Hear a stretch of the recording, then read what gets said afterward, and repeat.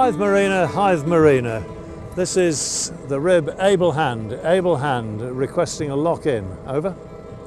Rib Able Hand, Hythe Marina, good morning. I'll just set the gate to you now, please stand by, over. Standing by. So we're approaching the lock now at Hythe Marina Village, and this is a locked marina, which I absolutely love. There's nothing like a locked marina for security. You've got no sea running in there of any sort at any time, and the wind doesn't bother you, the tide doesn't bother you. All your problems are over once you're through these lock gates. So a locked marina is something to be sought out, really, in my book. We've got some chains coming down the sides with plastic piping over them. Those are there for us to push our ropes through. We pass them round the back of those and back into the boat, and we can secure them on board if we want, or we can keep them in hand if we're strong enough.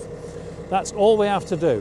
What we must not do is make any ropes fast that come down from the dock. There are some extra ropes in here, some black ones actually, as it happens, and they are there just to grab onto to help you to control the boat as you're coming in.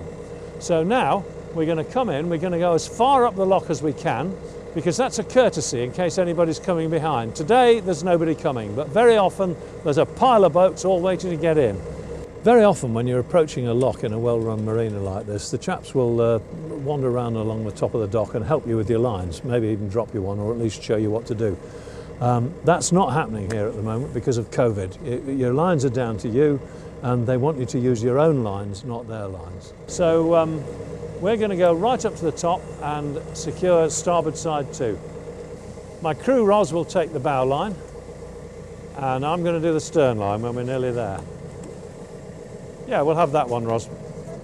Yeah.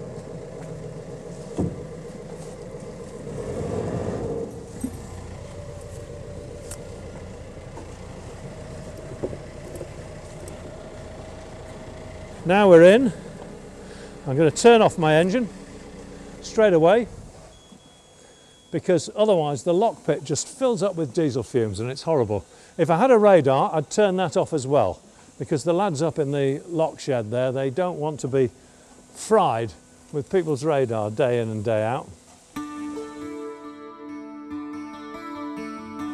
Okay, levels have equaled off, gates are open, so we start our engine. There we are. Get ready to let go. And we're off. It can be a very painless procedure, a lock, and this particular lock is a very nice one. The guys know what they're doing, everything's calm in here, and once you get behind that gate, it's happy days.